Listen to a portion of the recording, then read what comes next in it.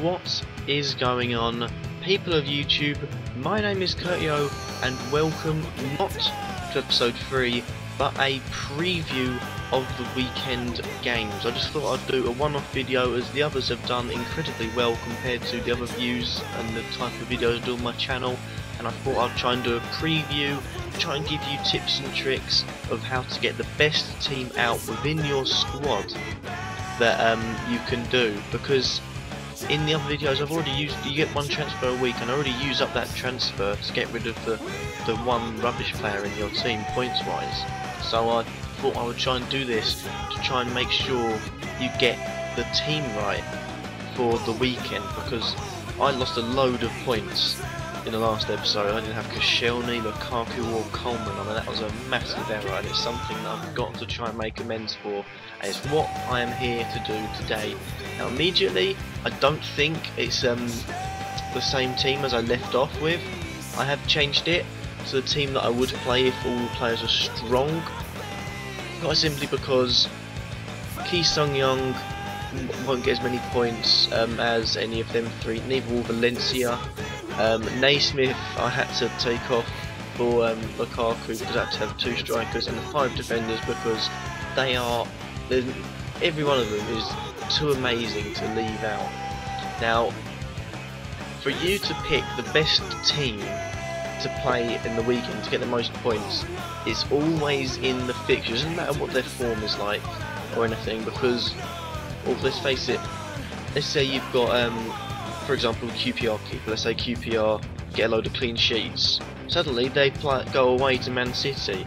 Although that keeper's in form and you've maybe got a less informed keeper on your bench, you'll put the less informed keeper on your actual team, because less likely you can see goals as say they're playing at home to a team like Burnley. I'm not, no offence to Burnley, but less likely to score, less of a threat than the big Man City team that they've got. But with my team at the moment, there's one thing that stands out, and that's Lukaku. Although he's 75% chance of playing, and he might go on and score a hat-trick or something, it's not worth risking, because if I leave him on, he could maybe start on the bench, come on 70th minute, not do anything. Naismith could go on and pick another 9 points up, and that's points lost for me. And if Lukaku does nothing, just come on the bench and get 1. That's not really what I want to happen. So, first of all, I'll go from top to bottom: keepers, defenders, midfielders, then strikers. Aston Villa away, Crystal Palace at home. I really wanted Palace to stay up. I hate Palace. I really wanted Palace to stay up. Warnock's in charge. They've now become the most hated team in the Premier League again for me. Thank goodness. And with Warnock in charge, they can now go down, and I can happily wave goodbye to them as Sheffield Wednesday come back up. I'm sidetracking again. Crystal Palace at home, Hull will not have to do much. Aston Villa away, I feel like Hull will be pretty good. It's a tough one, because I know Palace, I think it would be surprising if Palace got any goals out of that game, and I think it would be surprising if Villa went and overcharged Hull, but I think Krul won't have to do anything against Palace, and I think McGregor will have to do something against Villa, and if he does make a few good saves and keeps a clean sheet, it's a win-win for me. I would take the safe option. I feel like McGregor is worth the risk. Now, that's the keeper's done. Again, looking at that, if you've got a Burnley keeper, maybe not. Actually, if you're playing against Man United, maybe yes. In fact, get a few strikers in as well. But let's say Leicester keeper. No, that's not worth the risk. Maybe in form or something, but it's not worth the risk. But onto the defenders, it's a tricky one having 3 Chelsea and 1 Everton, because they're all playing against each other, and that game could easily get quite a few goals. But I know Ivanovic, Terry and Cahill will all play, as too will Coleman, so that's immediately 8 points, but I want them to do something.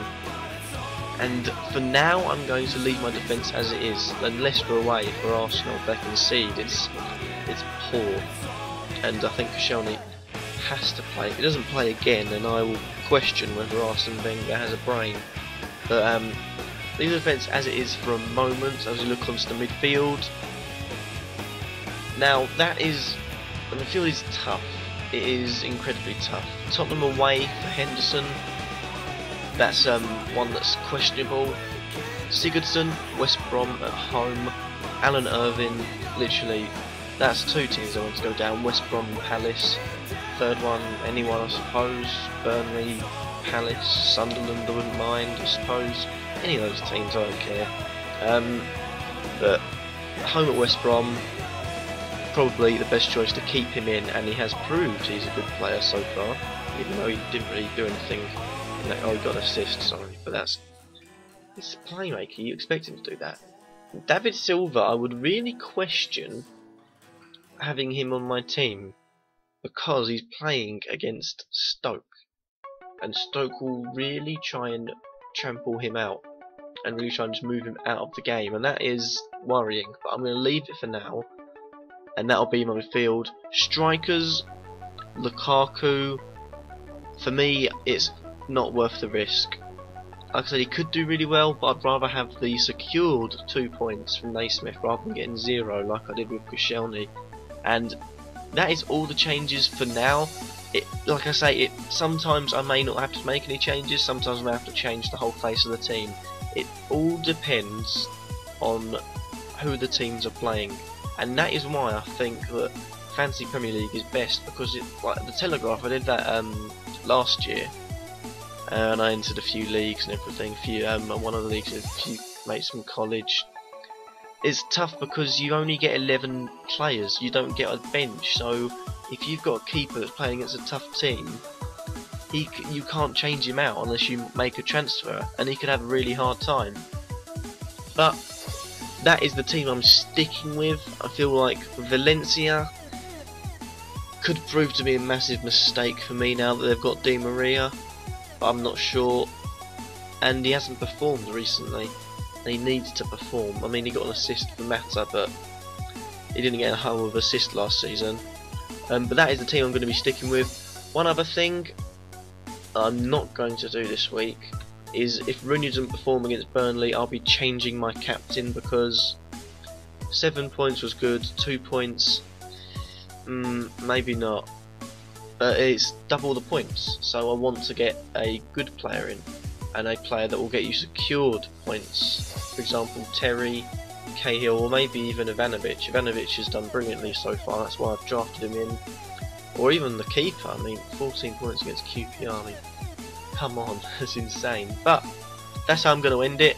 Done my team. Make sure, if you take anything out of this episode, look at the fixtures and look at the teams. You've got to analyse the teams to do well at this. If you've got a striker that isn't in form, look at who he's coming up against. A team could be weak in the defence. That could be his chance to break through, that some people might not see. But thank you guys for watching. If you like the video, leave a like. Let me know what you think in the comments down below. Subscribe if you feel like I'm worthy, and I'll catch you all for the review of Game Week 3.